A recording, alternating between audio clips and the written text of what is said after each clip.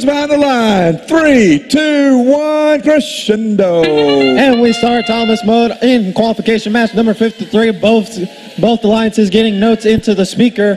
It seems that Blue Alliance is going to get at least 3 notes into the speaker before telly out, maybe even 4 by 34-81, while Red Alliance is going to stick with their 1 note, and it is going to be 3 notes for the Blue Alliance.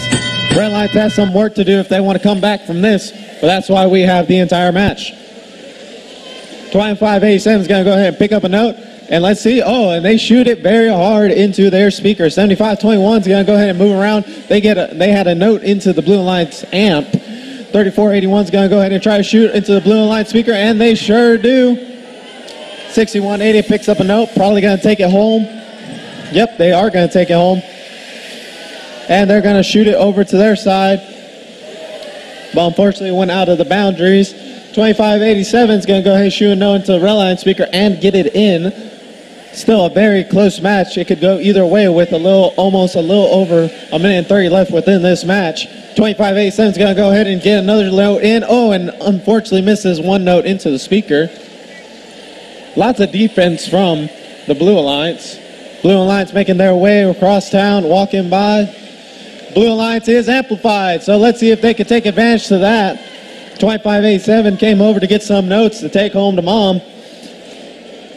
Let's see. 7521 is going to make their way, but 9517 said, no, we are playing defense today. 3481 is going to go ahead and get a note into the Blue Alliance amp right. Actually, no, they're going to probably shoot into the speaker while 7521 gets a note into the Blue Alliance amp. 6180 is going to give them a note on the Blue Alliance side. Blue Alliance has a little more than double of what Red Alliance has, but you know what? Anything can happen within 30 seconds. Let's see, 2587 gets another note into the Red Alliance speaker. If Red Alliance gets amplified and starts shooting those notes in the speaker, it could get very good for them. 2587 gets another note into the Red Alliance speaker, and we're getting really close to the end game. Let's see what these teams are going to do. And that is the guitar riff. Rookie team 9517 is going to go ahead and try to get up onto the stage, while 3481 is going to do the same on the Blue Alliance side.